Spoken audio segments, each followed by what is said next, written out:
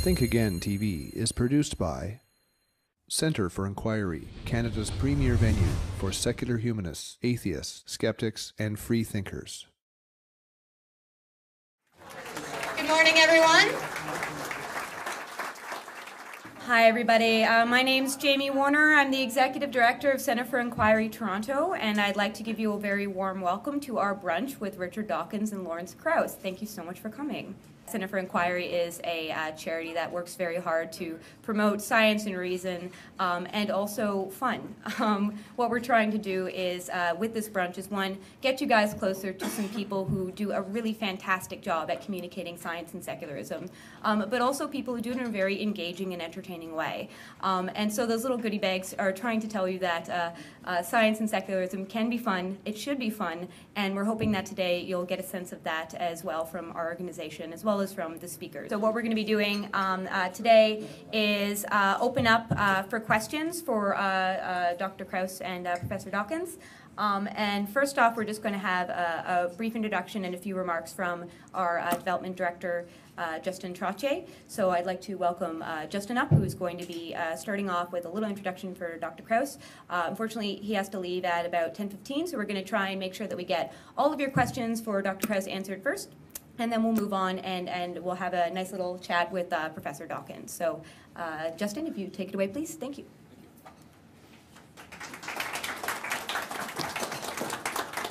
Thank you so much for being here. In the interest of time, I'm just going to dive right into this. We're joined by two of the brightest lights of our movement this morning, Professor Richard Dawkins and Professor Lawrence Krauss.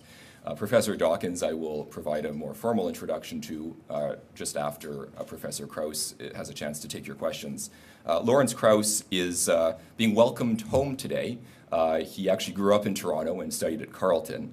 He's the foundation professor of the School of Earth and Space Exploration and the director of the Origins Institute at Arizona State University. He was Barack Obama's 2008 Presidential Campaign Science Policy Committee member and has received awards from the American Physical Society, the American Association of Physics Teachers, and the American Institute of Physics. He's the author of several books, including The Physics of Star Trek, Quantum Man, a biography of Richard Feynman, and most recently, A Universe from Nothing, Why There Is Something Rather Than Nothing.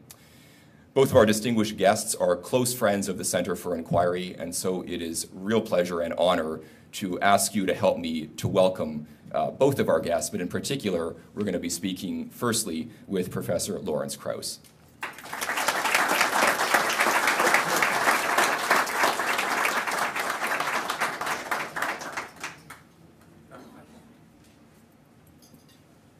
Well, thank you all for coming out this morning. It's a really kind of amazing given the short notice we gave Jamie. That's my fault. I wasn't certain of our schedule and kept saying, yeah, it sounds like a good idea, maybe. But I'm really happy to be here with Richard and all of you. And it's really quite amazing, actually, that it all happened and you managed to find a room in the hotel and everything. I think I'm primarily going to answer questions. I think that we've been talking a lot. I don't know if any of you got to see the movie. I hope if you didn't, you get to. There are now 4 showing, so hopefully that you can get into one of them. And we had a very good interview yesterday on TVO with Steve Paikin, who's a very good interviewer, and I think both Richard and I really enjoyed that. And it brought out some different things that I don't think have been discussed a lot. And I think the thing that intrigued me the most and that I've been thinking about lately is this notion of spirituality, which we were talking about,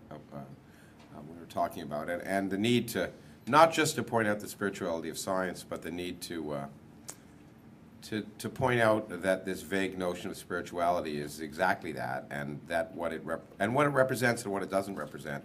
Representing, in some sense, for many people, the need to maintain what they get from religion without the religion, but on the other hand, the worry that it's so ill defined that it really doesn't provide what people really need, and it's a word that without meaning in large sense, and that I think we need to replace that that word with things that have more meaning in a real way. And so I've been thinking about that a lot lately, and planning to write about it. And so I'm glad it came up in the interview, and I'm glad both Richard and I got to talk about it. Because I do think that there's a two-sided coin here. One, the fact that the conventional wisdom is that science takes away rather than adding to people's lives. It takes away all the good things, and all those good things are provided by religion.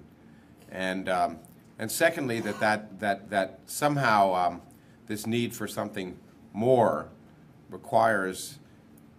cannot be satisfied by the real world is very disturbing, and I think obviously very erroneous. And I think I've been thinking about ways to try and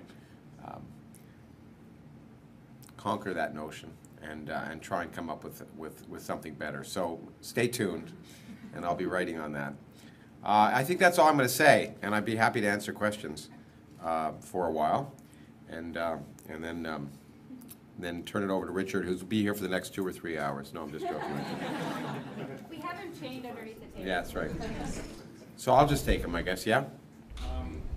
Reading about the fact that the Higgs boson, you said that you didn't expect it to actually be found at one point. I was hoping it wouldn't be. Yeah, I was sure it didn't exist, actually. And Hawking said the same thing. He didn't expect it to be found. He even put money on it. Yeah, he does that a lot. Yeah. Is there anything that, since that has been found, now you've changed your mind about other things that maybe it's possible that they'll find things that you previously... It's changed my thinking a lot. This notion, I wish I had time to really go into a proper discussion of the Higgs boson, because it's a remarkable cap of a 50-year intellectual journey. It's one of the greatest, next to perhaps Darwin's discovery of evolution, I guess is the way to put it. Next to that, I think in modern times, it's the most amazing intellectual journey humans have ever taken, and it should be celebrated as such. And I really love talking about it because it weaves in all of modern science. I thought of writing a longer. I've written a bunch of short pieces about it. Maybe I'll write a long piece. But in any case, it really is this capstone of this journey that's involved theorists and experimentalists for 50 years, and it really is amazing.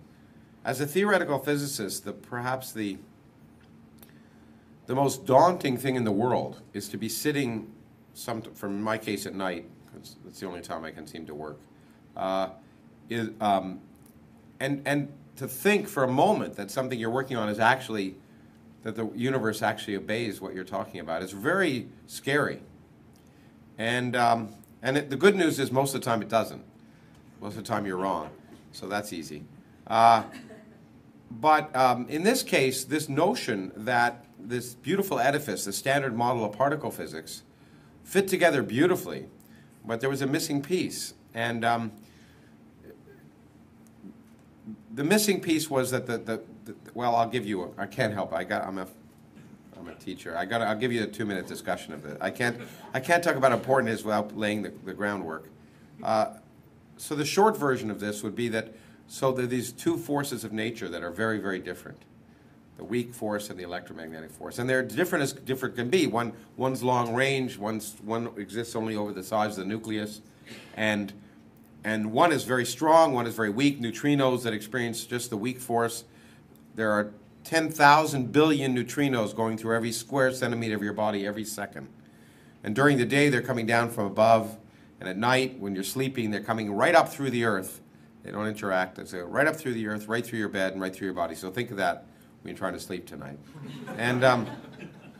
And so that, you know, the weak force is so weak that a neutrino on average can go through 10,000 light years of lead without interacting once.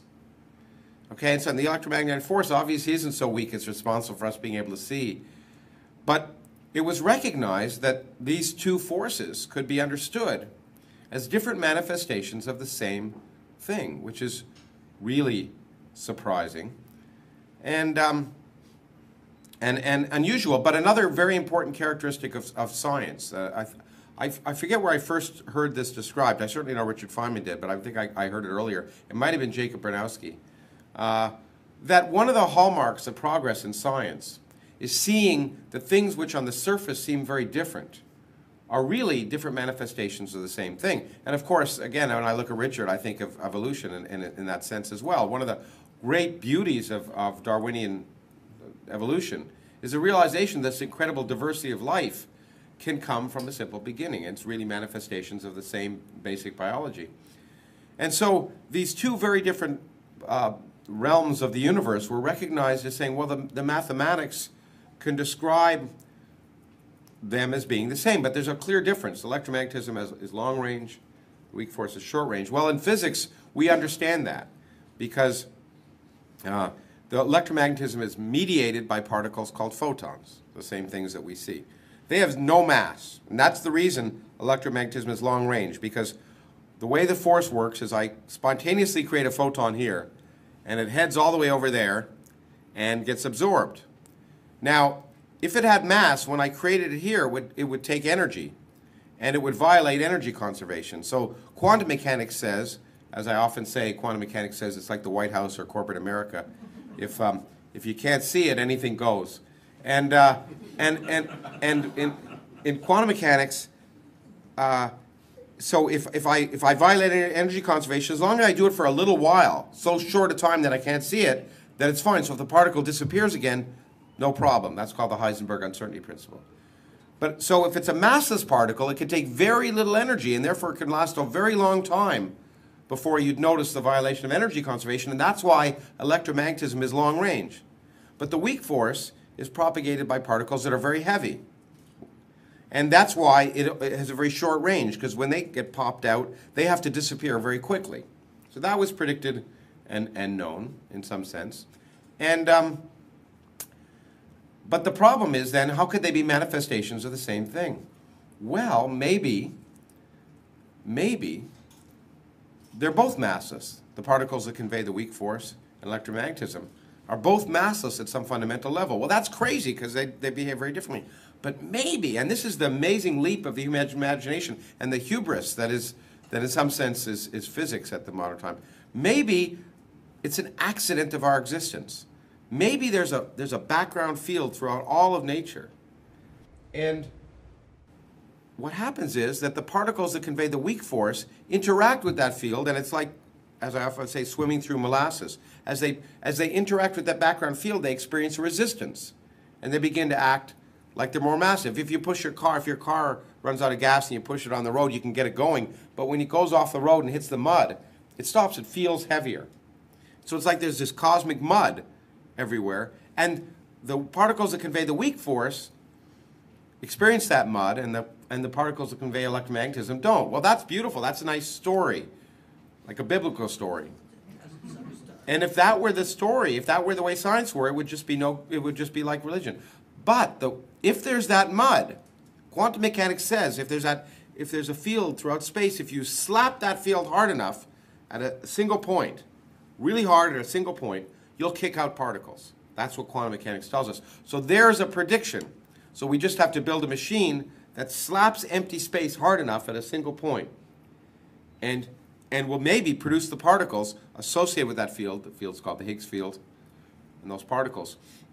And so one of the purposes of the Large Hadron Collider was to discover those particles by slapping empty space hard enough. It's really a kind of a S&M machine.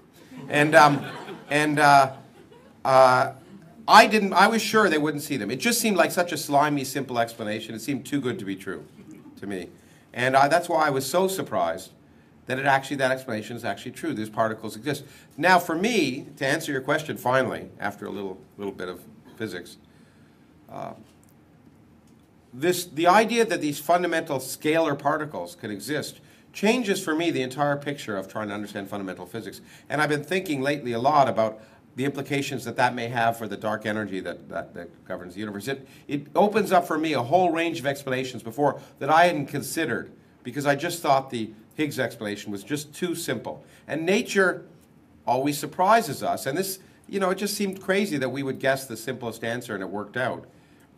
And so I guess I was surprised, as I am by being surprised. So that's a short answer to your question. Yeah? What do you think of Jason Lau, who says that we should be seeing a lot of stars being born and a lot of stars dying, a lot more than we are seeing today. And he says that's proof that, the Big Bang is not true and all those things are wrong. Well, I guess the evidence of the fact that I don't know who he is suggests that I don't think much of what he talks about, I guess. Maybe that's the only way I can put it, I guess, okay. I mean, it's obviously he's had no impact. I don't want to seem, well, I guess I don't mind seeming pretentious, it's fine. But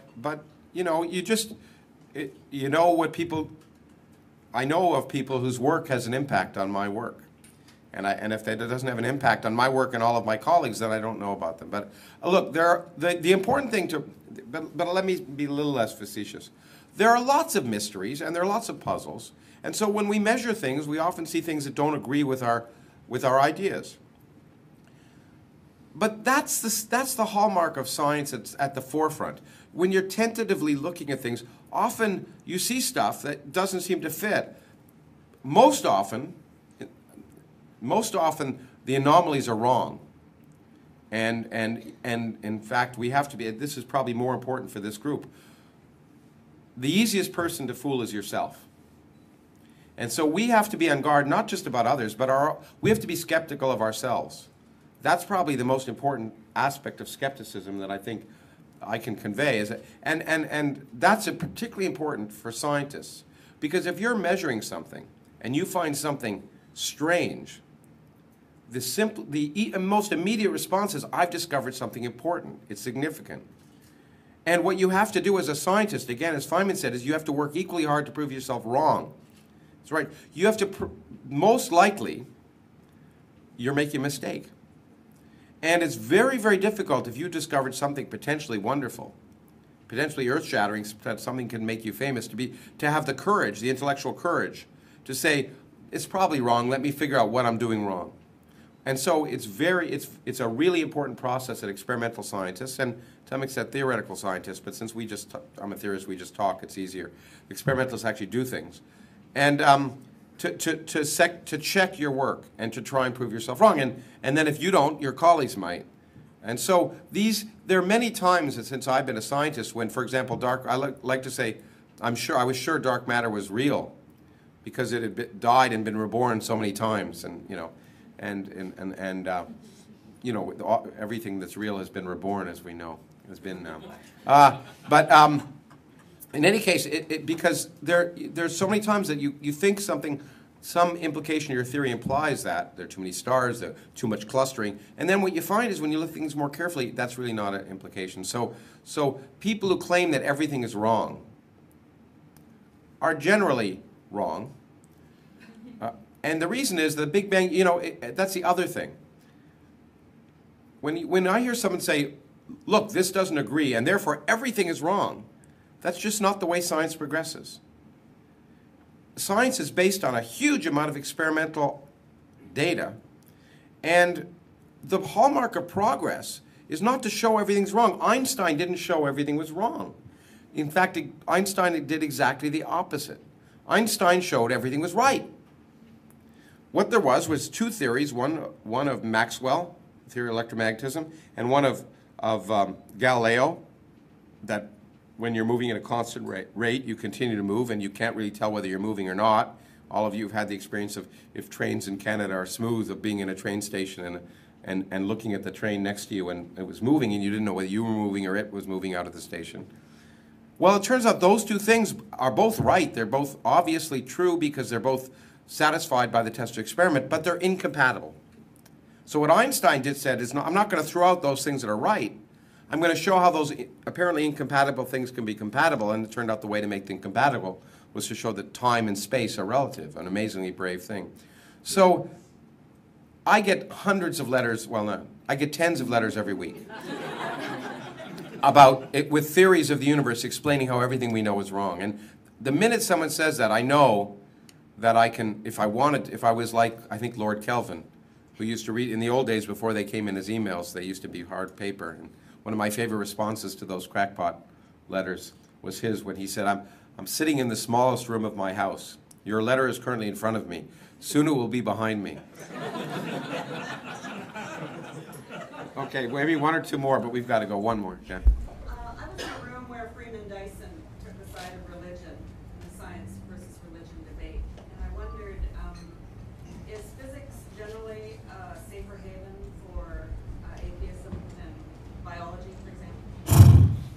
Well, you know, the key point to, I mean, Freeman just likes to be contrary. Freeman's a good friend, but he generally disagrees with whatever everyone else agrees with. It's just his property of him. And I think part of his, I read when he won the Templeton Prize, I thought, great, this is a chance for them to really be told off. Because I respect Freeman greatly as an intellect. And I was very disappointed to see that he was so friendly. One of his kids is a minister, in fact. But the point is that the thing about science that people don't realize is that, as Steve Weinberg, who is an atheist, Nobel Prize-winning physicist, has said, most scientists don't think enough about God to even know if they're atheists. God is just irrelevant. So it's not as if physics or biology are one or more safe than the other. God doesn't enter into it ever. In any scientific meeting, in any subject of science, God is irrelevant. And so it's the same everywhere. And maybe I think I have to go. I'm really sorry. I wish I could stay with you longer. Thank you very much. Thank you so much.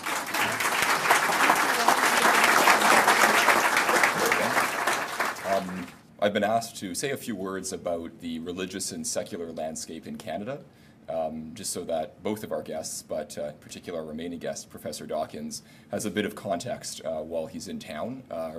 He doesn't get the opportunity to be in Canada very often, and he and his staff have asked that we share a little bit of the insights about some of the concerns we have here in our home country. So I will invite you to complement my remarks by adding your own during our discussion period. I think right off the bat, I should make it clear that Canada has a very strong reputation as a liberal, scientific, and forward-thinking country. It was the third country to legalize gay marriage, and of course our new premier is an openly gay woman. Our charter guarantees freedom of thought, freedom of opinion, and freedom of expression, and it is very rare to see the religious right taken very seriously here in Canada. But much of this may be the veneer of Canadian politeness and political correctness, at least according to Canadian journalist Marcy MacDonald, who wrote a book called The Armageddon Factor, The Rise of Christian Nationalism in Canada. MacDonald, who actually spoke at the inaugural event for our capital branch in Ottawa, argues that through political appointments, manipulation of the judiciary, and other actions both symbolic and substantive, our current federal government is seeking a long-term shift towards American-style religious ideology. In March of 2009, in a now rather infamous example of her remarks, a Conservative Member of Parliament, Gary Goodyear, refused to answer a journalist's question about whether he believed in evolution. Instead stated, "I am a Christian, and I don't think anybody asking a question about my religion is appropriate." This might be laughable coming from your average politician, but Gary Goodyear is not your average politician. Gary Goodyear is Minister of State for Science and Technology, a cabinet position he continues to enjoy. Flash forward to February of this year, when our government launched in a mosque the Office of Religious Freedom.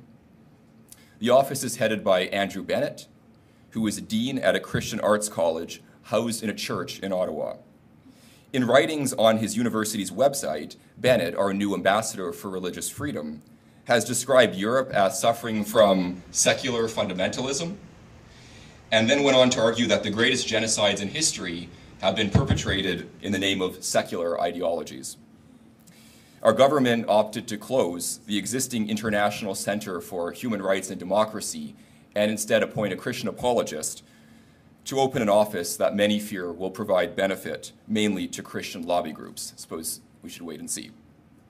While south of the border, the mixing of public funds with public schools would be unthinkable, here in Ontario, as all of us in this room are well aware, we fully fund a Roman Catholic school system, while many other provinces provide public subsidies, sometimes as large as 60 to 70%, to fund private faith schools, including in Alberta, private evangelical schools that we know teach creationism.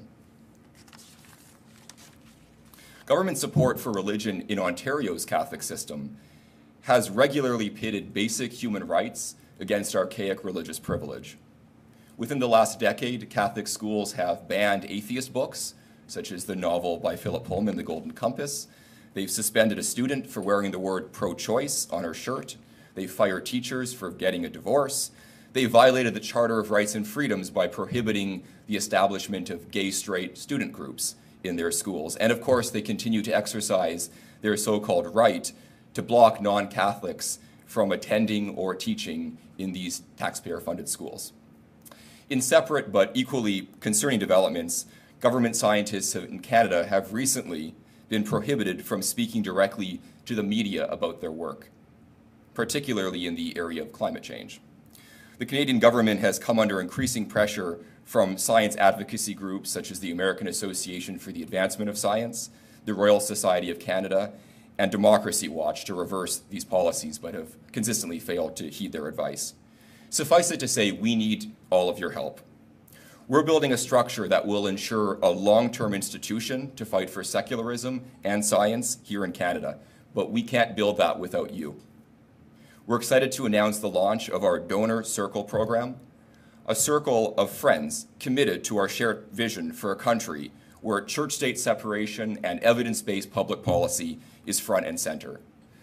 Donor Circle members will be at the forefront and at the front lines of CFI. You'll join us at focus group sessions to discuss new programs. You'll come out to brunch with members of our board. You'll be solicited for feedback on a regular basis. And you'll work with us to host special networking events as we seek to enlarge this circle. The Donor Circle program is available exclusively to members of the Centre for Inquiry who support our shared passion through a monthly contribution of at least $25 a month. There will be enhanced levels with added benefits. I'm hoping that each of you will join our circle, and so I want to be candid with you for a moment, to you, our key supporters. Many of you have watched with pride, as I have, as our organization has grown and matured. We've seen CFI establish itself as a key voice in the media, as a regular host to some of the largest free thought events in the country, and as a provider of key social and community services. But without a solid foundation, this may not sustain itself, nor provide a platform for real long-term positive change in our country. You've seen what we can do. We're asking you to give us the resources to continue to do this important work and to even expand upon it. A monthly donation on an ongoing basis is the single best way to guarantee the continued growth of the CFI. CFI is always busy. Tomorrow we're going to be joining an international protest against the arrest and persecution of Bangladeshi atheists and freethinkers. I'm sure many of you have heard about this tragedy that's happening in Bangladesh. We'll be at a public demonstration at nearby Yonge and Dundas, and if you'd like more details, please come talk to me. I hope to see many of you there tomorrow. There's a lot of work we have to do, and we're committed to that. If you need some inspiration, that's my transition to introducing our speaker, Professor Richard Dawkins, who, along with our other distinguished guest who had to leave us, Professor Lawrence Krauss, I think offer us a great deal of inspiration to continue with these important fights. Richard Dawkins was Professor for the Public Understanding of Science at the University of Oxford from 1995 until 2008. He's the author of many, many exceptional books: The Selfish Gene, The Ancestor's Tale, The God Delusion. He has received a great number of honorary doctorates, distinctions, and awards in fields ranging from literature to science. You probably know his bio about as well as I do, but did you know that he's recently had a genus of fish named after him? The Dawkinsia was awarded to Richard Dawkins for, quote, helping us understand that the universe is far more beautiful and awe-inspiring than any that religion could have imagined. And I think that's a really apt way to describe Richard Dawkins' commitment to fostering science education and defending atheism and non-belief. Please help me welcome Professor Richard Dawkins.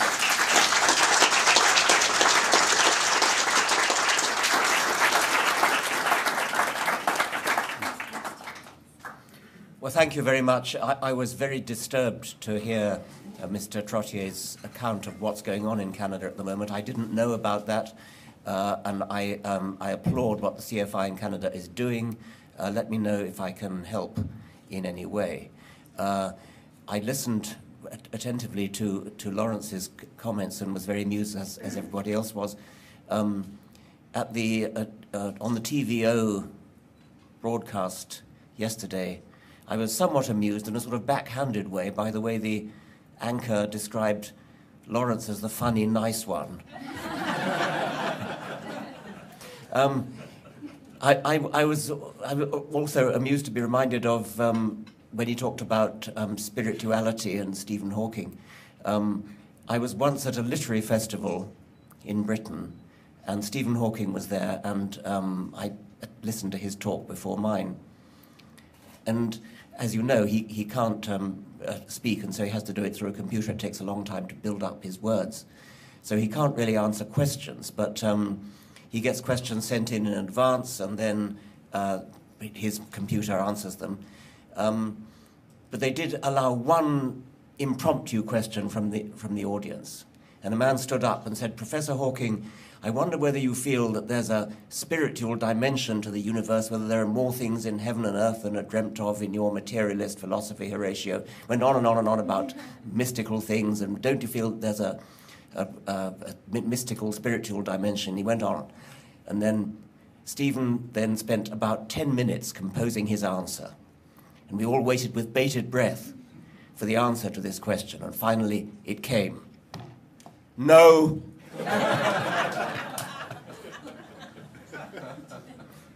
I also, when Lawrence was talking about the Higgs boson, I, of course, didn't understand what he was saying any more than any of you did. But I am very deeply moved by what's going on in modern physics. And I have visited the Large Hadron Collider on 2 occasions. And I think on both occasions, it's fair to say that I was pretty much moved to tears by the feeling that this gigantic enterprise, put together by a group of people from all over the world speaking dozens of different languages, all aimed at understanding the very basis of the universe in which we live. And I really was moved to tears by that. And I tried to convey some of that in one of my books, The Greatest Show on Earth, tried to convey my feeling of poetic humility and being so moved by the Large Hadron Collider. Unfortunately, it all fell rather flat because there was a misprint in the book. Nobody's ahead of me. Large Hard-on Collider. I was shocked by some of the things that Mr. Trottier told us about. In particular, I think the Minister of Science, who when asked for his views on evolution, protested that it was no business of anybody else what his religious views were. I mean, that's pretty shocking coming from, what is it, the Minister of Science? Yes. I have not come prepared to make a speech. I said that all I could do was answer questions. I'm very happy to answer questions from anybody. Yes, over there. I'm a magician by trade, and I get the "how did you do that" question often. And so I see lots of superficial curiosity, but no one ever following through to do the research or to think about it seriously to actually figure out how any of it was actually done. They say, "How did you do that?" But their curiosity is being bounded by something, and either as a teacher or a biologist. Do you have any thoughts about what that something might be, where did it come from, and how do we get rid of it? I'm actually very interested in your profession. I think it has rather important, almost philosophical implications. I prefer not to use the word magician because people confuse that with the sort of supernatural magic which you get in fairy tales. So I like to use the word conjurer instead. I do think it's interesting the way what people in your profession do is so uncanny and so beyond the comprehension of even those of us who know that it's only a trick. And so it ought to serve as a kind of cautionary tale in skepticism for when we are told stories of miracles that people believe to be supernatural. When you see what can be done by a really skilled conjurer, you ought never to be fooled by something that appears to be supernatural. And many people are. I think you're probably right that the curiosity people show is rather superficial. I recall with really deep shame my own lack of curiosity when, as an adult, I forget how old, but I certainly wasn't a child, I saw a trick being performed on television, and it was a man, a near-naked man, with a fish hook through his back, in the skin of his back, and a bit of string tied to a railway truck. And he was purported to be pulling this railway truck with this little bit of string tied to a fish hook in his back. And my reaction then, and I blush as I say to say this, was to feel that probably is supernatural. I mean, how could I be so stupid as to think that an obvious violation of the laws of physics was actually going on before my eyes? Having seen conjurers, this wasn't even a very clever conjuring trick. I mean, I'm sure it was just rather elementary to somebody like you. So I sort of feel, and nowadays I take rather pride in my skeptical outlook on the world, but I sort of feel, well, if I could be fooled by such a stupid trick as that, I should be more sympathetic towards others who tend to be lulled into gullibility. Yes. Yes. I'm also a magician, I would say, perhaps, or thought to be one, because I'm entitled to use the title Reverend. And so within the religious community, we are often thought that we can do supernatural things. However, I'm privileged and humbled to be able to lead a community that is comprised predominantly of atheists and freethinkers and those who would eschew any label, and indeed would accept any of those labels myself. My concern is, and I'm wondering what your perspective is on the fact that within religious community, for good or for ill, communities have been able to establish an ethic, a system of morality by which they are able to be in common discourse with one another. And as we lose churches because we're failing to transition them, as I have been able to do with mine, at any rate that would suggest any kind of survival, we're losing that place where we can create that safe space for civil discourse to then inform civic discourse. And so have the conversations that we need to have with Lawrence around, where is the ethical boundary to science? Is there one? Should we establish one? Should we have a rubric? And if we did, would we hold to it? And those kinds of conversations. And so that we can have the conversation about how religion is influencing politics. So we're losing a lot of that, because as people race from religion, they end up so often in isolation, and so those conversations don't take place. How can we counter that? It's tragic, I think, that the ethical discussion, ethical discourse that we need to have in society has for centuries been hijacked by religion, by what amounts to a pseudo-scientific worldview, has absolutely nothing to do with entitlement to talk about ethics. So we need to, one way in which I put it, I think I put it like this in the Melbourne Atheist Conference last year, is we need to take back the idea of intelligent design. We need intelligent design of our morals, intelligent design of our ethics, intelligent design of our society. We need to sit down together as rational beings, scientific beings, and decide, talk about, discuss, argue about, wonder about the sort of society in which we want to live, the sort of morals we want to obey, the sort of ethics we want to uphold. Intelligently design that, rather than get it from some Bronze Age barbaric text. I think that anybody who actually reads the Bible or the Quran would be totally horrified at the thought that anybody could get their morals from there. So we've got to get it from somewhere else, and we clearly do get it from somewhere else, because if you look at the social mores, the ethics, the morals that people have over historical time, they are labeled by the time in which they are talked about, not so much by the religious background of the people talking. When we today, whether we're religious or not, are 21st century citizens, and our morals and our ethics and our views of how to live are 21st century views.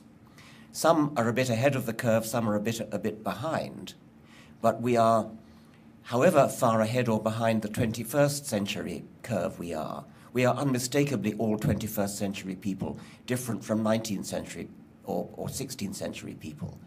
If you look at the 19th century, even people in the vanguard of moral and political thought, like T.H. Huxley, like Charles Darwin, Abraham Lincoln, their views today would shock us. They're racist, they're non-progressive, they're sexist. We have moved on, we've all moved on. So that there is something, I've called it the shifting moral zeitgeist. There's something that moves on from century to century, and it owes nothing or almost nothing to religion. So clearly we're getting it from somewhere else. And it seems to me that we should try to intelligently design where it comes from and write down what it is that we feel is right and what we feel is wrong. It doesn't come from Scripture. It doesn't or shouldn't come from fear of punishment and hope of reward. It should come from an honest, altruistic, socially conscious discussion of the kind of society in which we all feel we would like to live. And I think that we in the atheist community need to take a lead in that, having thrown away the biblical, the scriptural, and the, what should we call it, the moral blackmail origins of morality, and intelligently design our morality in socially altruistic ways. I think that you were next, yes. What do you think about the current wave of radicalism in the Middle East and North Africa and the future of it, and how it would affect political and religious structure in the United States? I don't know as much about this as I suspect you do. Like many people, I had been encouraged by the so-called Arab Spring, the wave of revolution that seemed to be spreading through the Middle East, the overthrowing of previously tyrannical dictatorships, and disappointed that this idealistic, as I had thought, movement seemed to be being hijacked by Islam. And I don't know what to suggest about that. I would think you probably have more ideas than I do about that.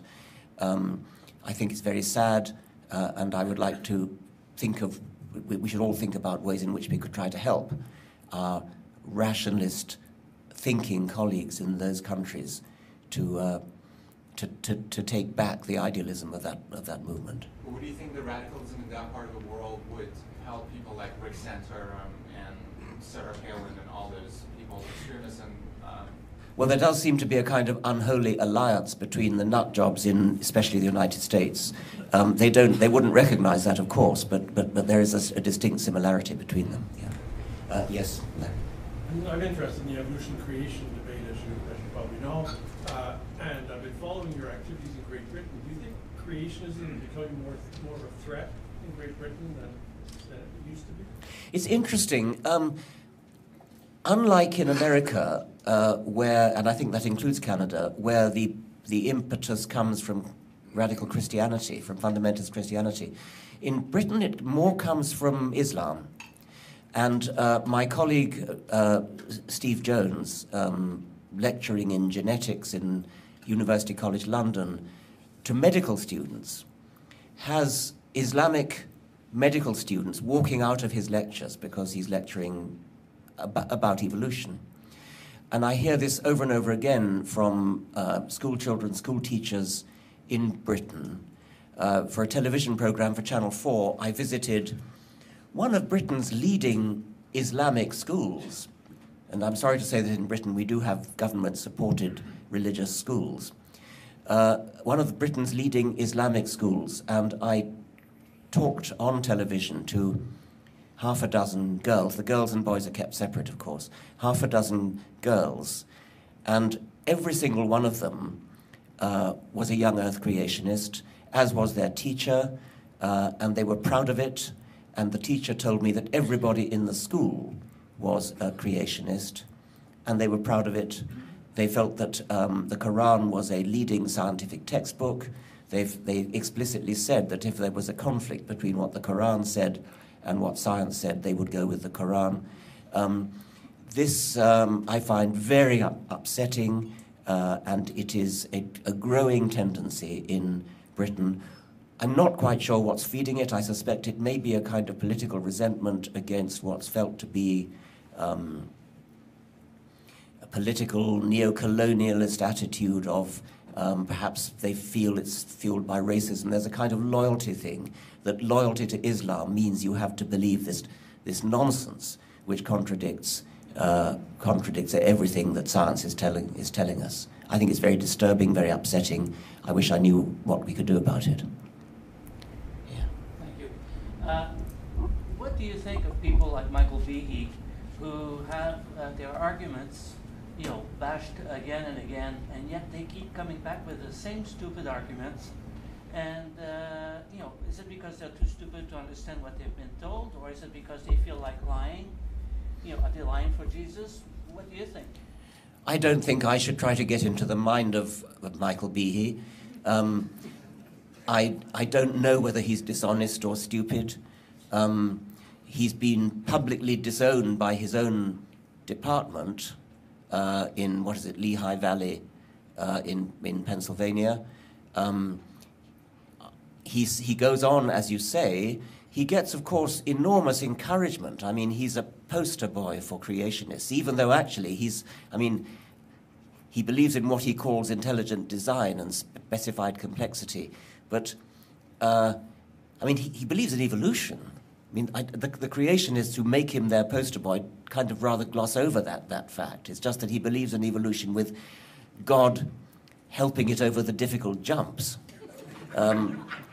But nevertheless, he's a kind of rock star of the creationist movement. And I guess that may seem flattering. I don't know. I would have thought any decent scientist would have preferred to look for the respect of his scientific colleagues, but whatever else he's doing, he's not doing that. Yes.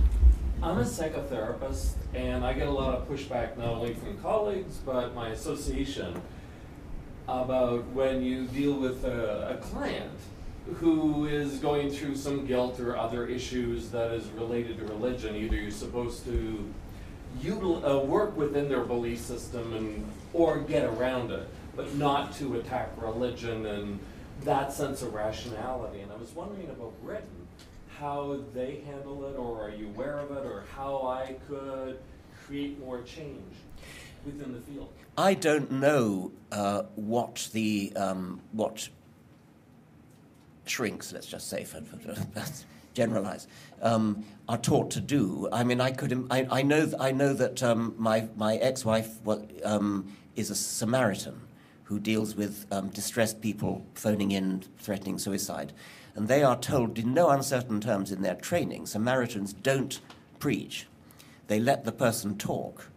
And I think what you're talking about is something similar, that people in the psychotherapy professions are probably taught not to try to change the views of their patients in that kind of way. I've met that in teachers as well. Teachers who are suffering when trying to teach evolution, when children say, "You're upsetting my religion." The teachers have been told, you must not upset their religion. You must go along with their religion, teach them the science, but don't tell them that your religion is a load of rubbish. I wouldn't tolerate that if I were a teacher. If I were a teacher, and I suspect if I were a shrink, I wouldn't be capable of holding my tongue in that sort of way. Why should I? If somebody is talking obvious nonsense, then it seems to me would be my duty as an honest person to say so, but then I probably wouldn't last long in that profession. So I don't have any advice for you. You know better than I. Yes. Sorry. Okay, let's have this one first, okay? I have a question about your current view on why seemingly the United States is such a paradox that the developed nations, it is so religious. And I know that in one of your books, you wrote at one time that in your view perhaps it was because there was so much competition between the various choices for religion. Whereas in one of his books, Sam Harris, I think wrote that in his view and in the research seems to bear out that where there are chasms in terms of social disparity, both income and class and so forth, that's where religiosity really takes root. And in his view, that was why, I guess, the United States is so religious as an aberration in developed nations. And I know it was a while ago since you wrote that in your book, and I was just wondering what your current view is, why the United States is so religious. Okay, the question is about the anomalous position of the United States in Western civilizations in being so much more religious than anywhere else. I don't know where Canada stands on that, by the way. Can anybody tell me? Coming along behind. Sorry? Always in between your... Always in between, okay. Canadian way. But if you, if you look at the figures for all sorts of indices of religiosity, it is true that the United States is way off the picture. It doesn't fit in with anything else that you might expect from looking at Western Europe. It's much more in with the Islamic countries. You have to go right over Europe to get anything similar. And the questioner mentions two things. She said that one hypothesis is that because the United States is founded in secularism, the founding fathers were all secularists. They were either deists or if religious, they kept quiet about it. They didn't feel that it should have anything to do with government. Because there is no established church, whereas in Britain, in Scandinavia, there is an established church. In those countries, the established church has seen to it that religion has become boring and tedious and nobody cares about it. It's just what you do when you're born, get married and die. And it's responsible for state ceremonies, state funerals, state weddings and things. But nobody really takes it seriously. Whereas in America, where there is no established church, this freed up religion to become free enterprise, to become big business, to become, to use all the slick techniques of advertising. And so you get these mega churches, and I visited one or two of them. They're very frightening places. The other observation which the questioner made, and I think she probably got it from the work of Gregory Paul, she quoted Sam Harris, but I think it comes from Gregory Paul, that if you look worldwide and if you look within the states of the United States, you find a correlation between religiosity and poverty, religiosity and lack of social benefit, social caring.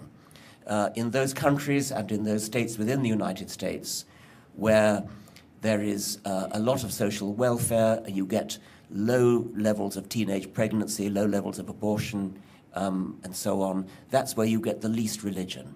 You get the most religion where all the indices of social distress are high. Which way the causal arrow goes is open to debate, but there does seem to be at least a correlation there. I've heard a third hypothesis about the United States, which is that being a society of immigrants, so many people arrived in the country bereft of their extended family support groups that they left behind, for example, in Europe, and needed some substitute for the sort of grandmother figures and the uncles and aunts and things that provided the support system in extended families. And churches stepped in and provided that.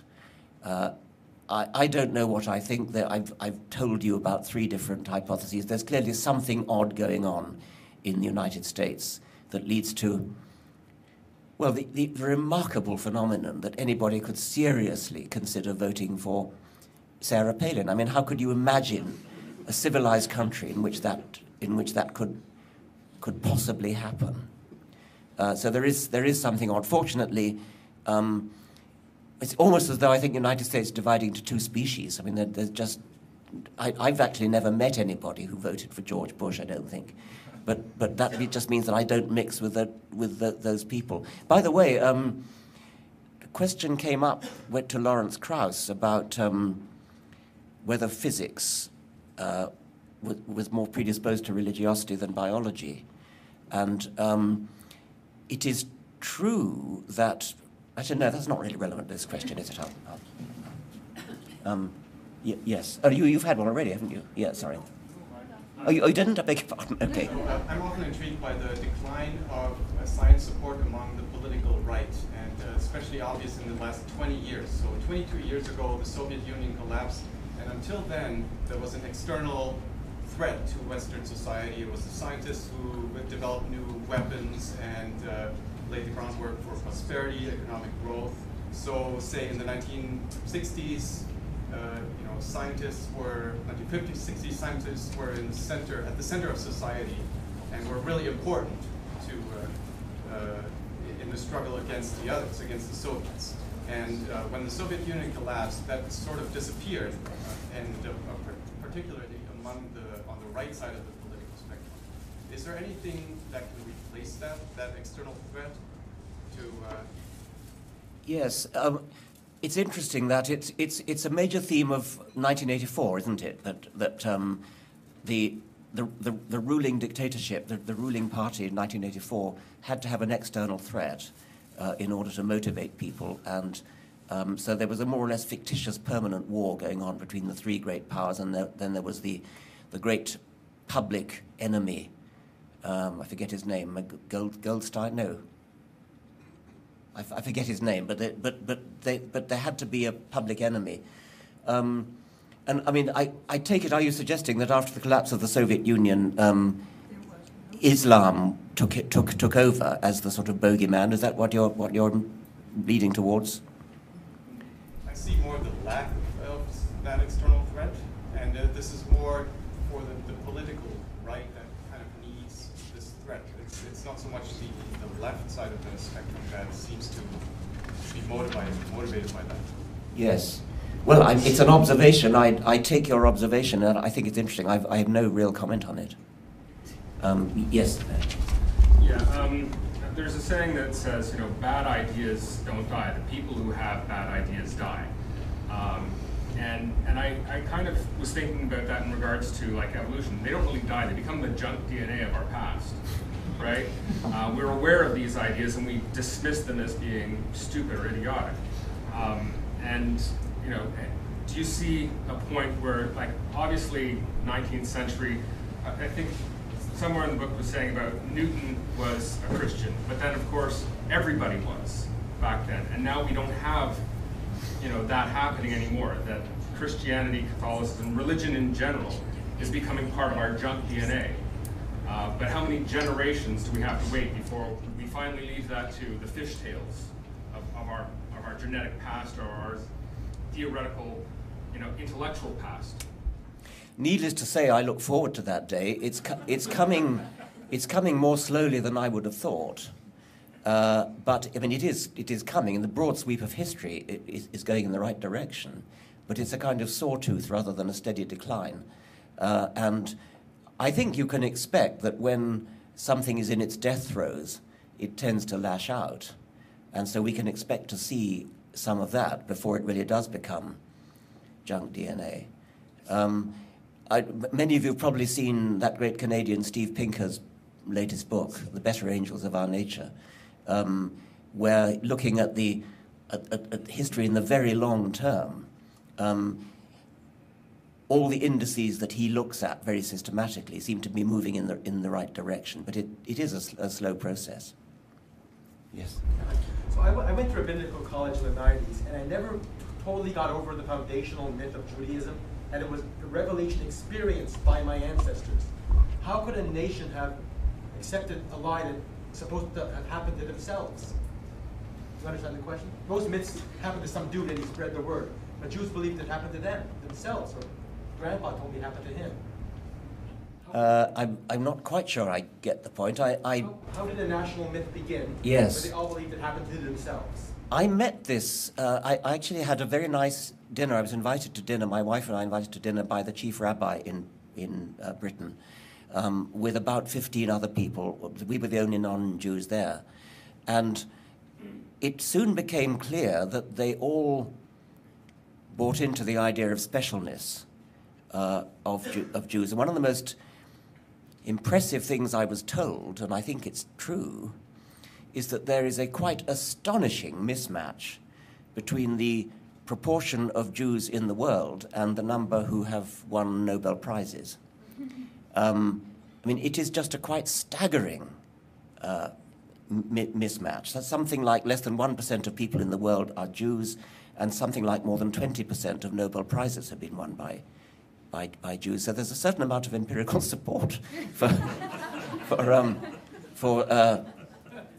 specialness. And I tell you that story because it impressed me, but I still don't think I quite understand the question. The question is, the ancient Israelites believed that they personally experienced God's revelation. It wasn't like Moses was one guy saying, hey, guess what happened to me?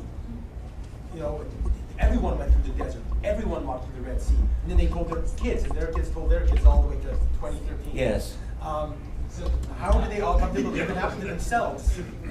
Wouldn't some guy say, that didn't happen to me, I didn't go through the desert? Well, but I mean, well, of course they didn't. They thought their ancestors did. The first generation had to think it happened to them, or dad happened to dad. Well, I don't know. I mean, I don't even know whether that's different from the myths of the ancient Greeks and things. Is it? Greeks talk about Zeus or Hercules, not themselves and their moms and dads. Yeah. Okay. I think I just don't get it. Sorry. Okay. Yes. It's your tombstone, Richard. I can only be 3 words. Would they be the selfish gene, or he defined religion? Or what? Oh. Oh God, I don't know. I don't know. It's facetious, obviously. The way that your life. I once was asked to write my own epitaph. A little bit more than three words. I'll see if I can remember it. Others lived beyond his means, a giver, not a taker. He was less selfish than his genes, more blind than his watchmaker.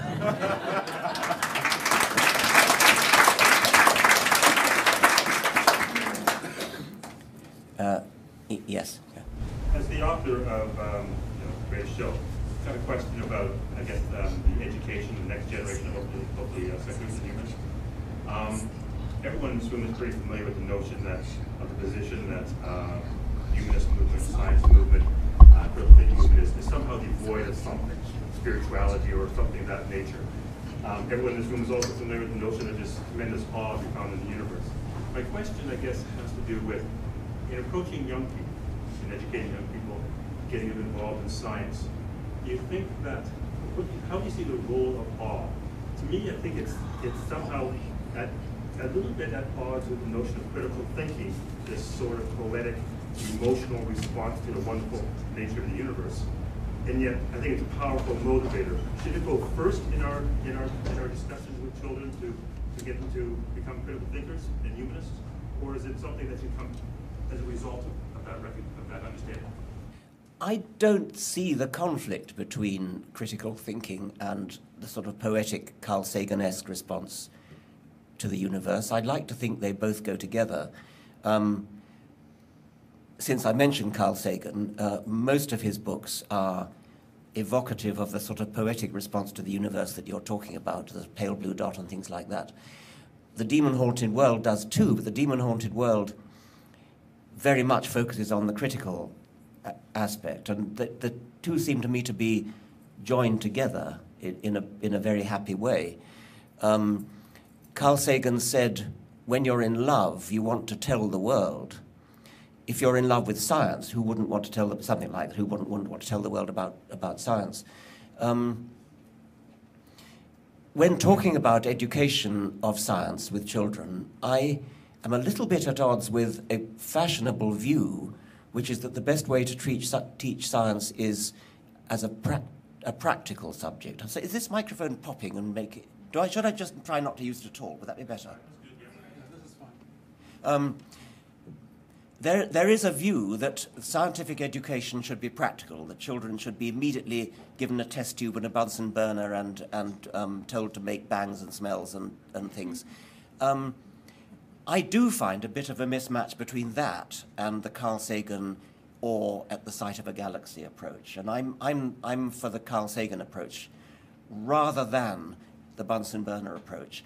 We do need the Bunsen burner approach in order to educate a generation of children who will become practical scientists, and we need to have scientists. But there's an analogy, I think, with music here. You can become a lover of music and a well-informed, educated lover of music, actually quite knowledgeable about music, without ever learning to play an instrument, without having to go through the discipline of five-finger exercises on the piano or violin or something.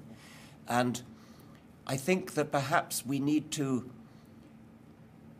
understand that you can teach science without a Bunsen burner, that you can teach appreciation of science.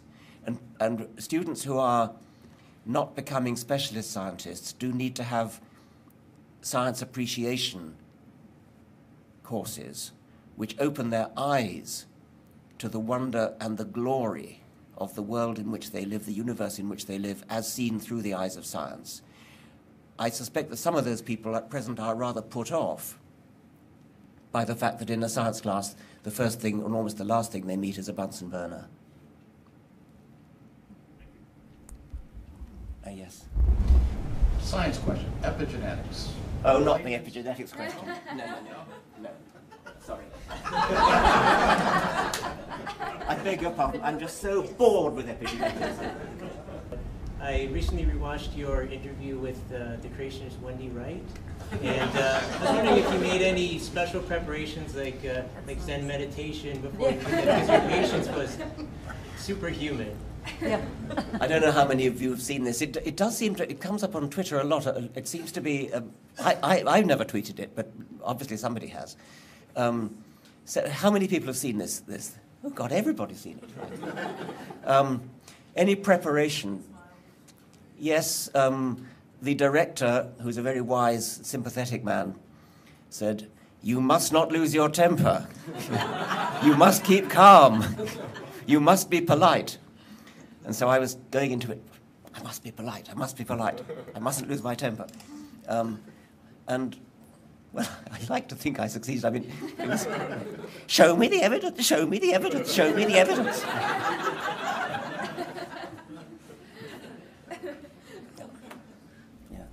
Another trivial question. Many public intellectuals in Britain have accepted knighthoods. If you were offered knighthood or the Order of Merit or something, would you accept it, and why or why not? Yes, I think I would. I mean,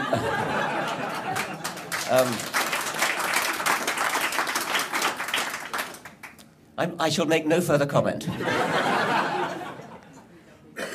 Yes. When debating for atheism, what do you think is the best way to bring together human morality and science together? Human morality and science. And science. I don't think I'd go as far as Sam Harris, who's written in The Moral Landscape that he thinks that science can more or less tell us what's moral, but I think he makes some very good points. I do think that secular moral philosophy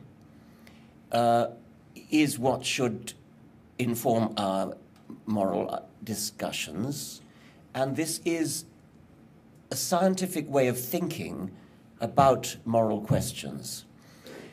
I don't think that science can tell you ultimately what your criterion for right and wrong should be, but I think what it can do, which is what secular moral philosophy does, is to point out when you are confused, when you're making contradictions that you hadn't realized, when one part of your belief system is incompatible with another part of your belief system. I think a scientifically informed way of looking at morals would probably downplay the sheer yuck reaction. For example, suppose we took the morality of eating meat, and we might inform our discussion by thinking evolutionarily about the reason why we make a distinction between cannibalism and eating other mammals. And there are no doubt good reasons for making that distinction, but at least it's not an obvious distinction. It's not something where we should immediately say cannibalism, yuck, eating beef, fine. We ought to at least think about what the distinction is. When Lawrence Krauss was having a debate with some Muslim spokesman in London, he mentioned, I think briefly this morning, this Muslim spokesman, as it were, put him on the spot by saying, "What's wrong with incest?" And Lawrence very sensibly said, "Well, I'm not sure that there is that much wrong with incest, really. I mean, if there's no danger of children being born," he sort of went through all the reasons why one might be against incest. And then he said that you need to come up with some sort of a reason why incest would be wrong. The Muslim audience was horrified. I mean, they sort of gasped that anybody should consider the question in a sort of rational way. suppose that on sort of Peter Singer type animal liberation grounds, we decided we didn't want to kill animals, but we did want to use tissue culture of animal tissue, of say muscle tissue, so that there's no killing, no distress, no suffering. We tissue culture fake beef, actually get cow muscle cells and tissue culture that make steak. Many people would have a sort of yuck reaction to that, but not so much as if you said, well, what if you did that for human muscle? Tissue culture cannibalism. Again, many people would immediately have a yuck reaction to that. Cannibalism, horrors. And yet, if you actually step back and think about the morality of it, nobody's hurt, nobody's being distressed, nobody's being killed. But we've got this kind of atavistic horror of the idea of cannibalism. So I think that a scientific way of thinking about morals can get us to think in more adventurous, more imaginative ways. There are slippery slope arguments, which I'm not so scornful of as some other people are. I think that you have to be alive to slippery slope problems. For example, if it was suggested that although we shouldn't kill humans to eat them, what about road kills? The person is already dead. I would be against that. But it is important to say why. And in my case, I think it probably would be a slippery slope argument. We've got a taboo against cannibalism, which is probably a wise thing to have. Then there's the consideration that the relatives of the deceased might be distressed. So, okay, I've probably talked enough about that. I think we've had one from one other. Sorry, yes. Yeah, sorry. 2 more questions? Oh, 2 more questions. Yes. We're very grateful for your public life, and just any comments on if you plan to continue and for how long, or what are your plans for the future, for example? Go a bit louder. Plans for the future, Richard. Plans for the future and specifically your public life. Oh, plans for the future. Well, I've slightly abashed to admit that I was persuaded to write an autobiography, and I agreed to do it and signed a contract with the British and American publishers who were very keen. And I got a bit daunted by it, and so when I got halfway through, I decided to cut it in half and make it into 2 volumes. And that gave me a wonderful feeling of achievement, because I suddenly realized I'd already finished volume 1. And so I took volume 1, indeed it is now in proof. I have the proofs in this hotel. I'm working on them now. Up as far as finishing my first book, The Selfish Gene, which did mark a kind of natural dividing point in my life. My life did rather take off in a different direction after that. So it's a fairly logical place to stop. The other reason, apart from getting this nice, warm, glowy feeling that I'd achieved something by finishing a book, there was another reason for wanting to split it into 2. I decided rather early on that this was not going to be a kiss and tell autobiography. I was not going to have any of my personal, private life in there. And that, I think, was a very good decision. I'm going to live up to that. But it made the first half of the book, which is largely about childhood, seem a little bit anomalous, because you can't write about your own childhood without being personal and intimate. And I felt that if I had been personal in writing about childhood and then suddenly stopped, and when I got to sort of more adult personal things, it would look anomalous and look odd. Dividing it into 2 volumes with 2 years between the 2 volumes kind of makes this natural break. And so that was a highly confidential reason why I decided to divide it into 2 volumes. But volume 1, I'm not allowed to call it volume 1 either. It's got to have a separate name. The publishers insisted on that. And that's coming out in September 2013. And the second half will be in September 2015, with paperbacks in intermediate. Yes. one more question, I think, I'm told. You've had one, I think, haven't you, back there? Just a question with your background in evolution and your early adoption of computers.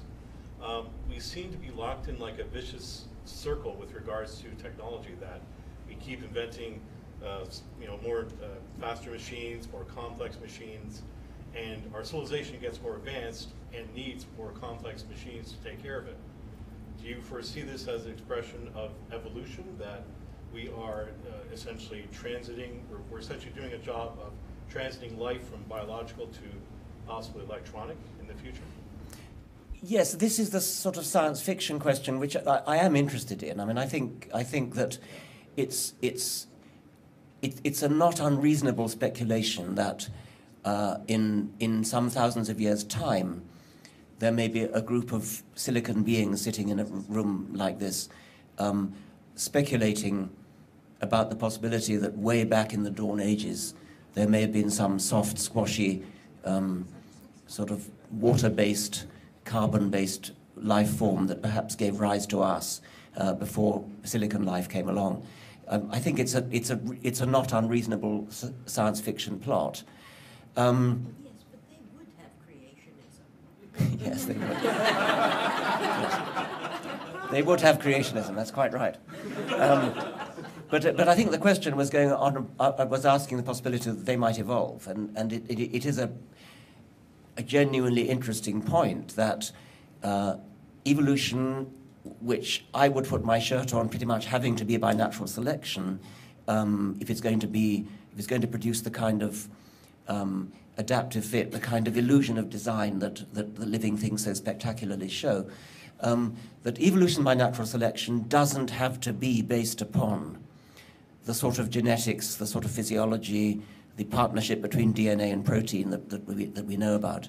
There are other media in which natural selection could take place and could give rise to the same illusion of design. And computers, technology, software, the internet could provide the kind of infrastructure which in life is provided by the DNA, RNA, protein partnership. And once you've got the infrastructure provided by the computer world, artificial life could take over in an evolutionarily non-designed way. The computers that are run on had to be designed, but the evolution itself could be non-designed. And the research that's been going on in the field of artificial life is just in its embryonic stages at the moment, but I think it could be really big in the future, and I won't be around to see it, but it could be both exciting and frightening at the same time. Thank you very much. Thank you.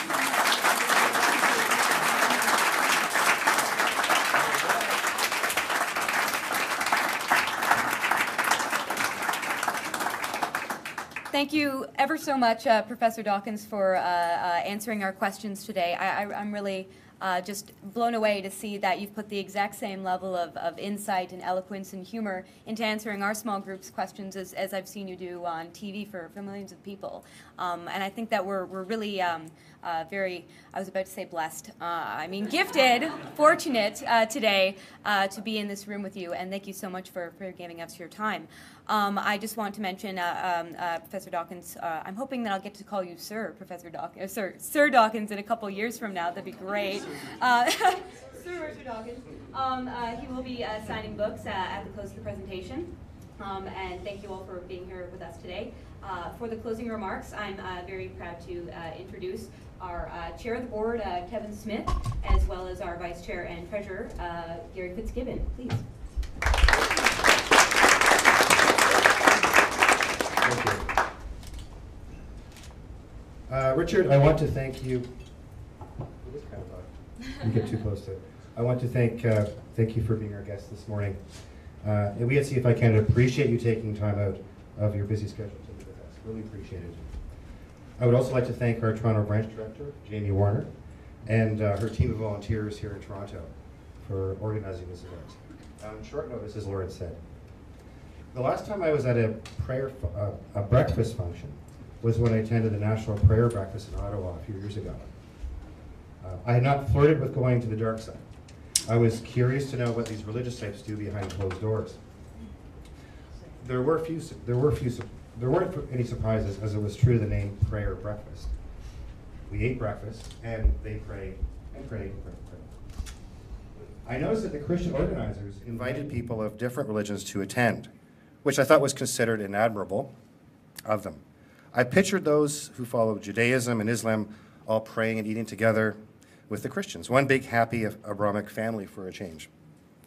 However, when my breakfast was served, I noticed a heaping pile of pork sausages on the plate. I thought perhaps it was a kind of odd sense of evangelical humor.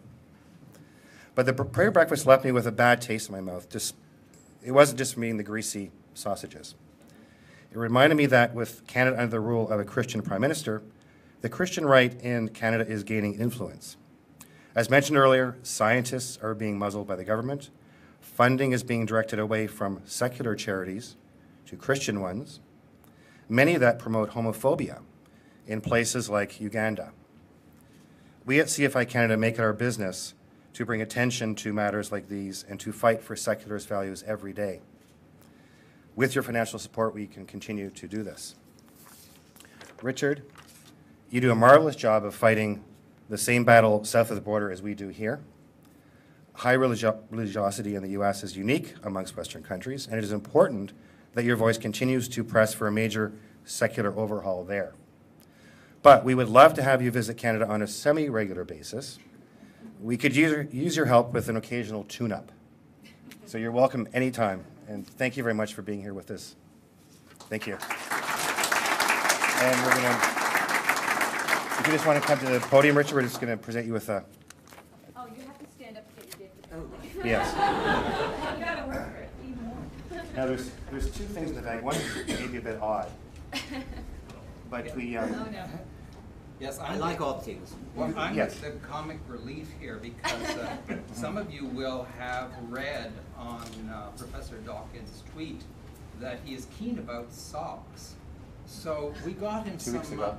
Some gray socks. Oh, great. Oh, thank you. Canadian, a very old Canadian company, but of course the socks were made in China.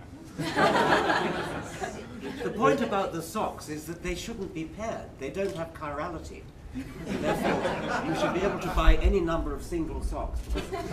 Who hasn't spent hours looking for the other sock? The babe wouldn't sell me. No, they come in pairs, but they like to laugh. There's 3 here. We thought we called the Holy Trinity of socks. There are 6 socks. They're not 3 pairs of socks. Right. Yes, that's right. Thank you very much.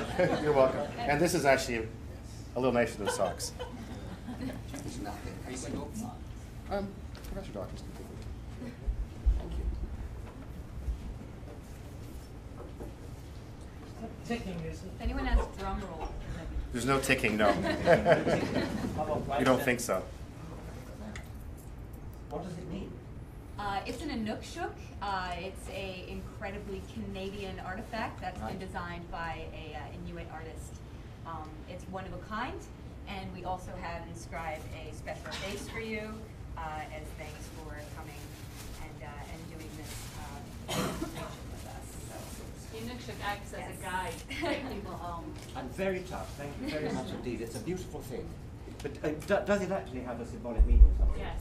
Yes. It's a guidepost, essentially. The Inuit Guide you the would way. put them on the hill, so they would see where the next one was. They'd go, then they'd see the next one, and they could find their way home in a white land. But that would be a big one. Wouldn't Yes, it? very big.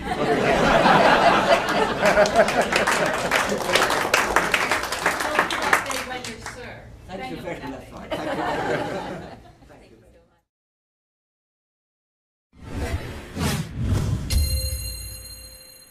Think Again TV is produced by Centre for Inquiry, Canada's premier venue for secular humanists, atheists, skeptics, and free thinkers.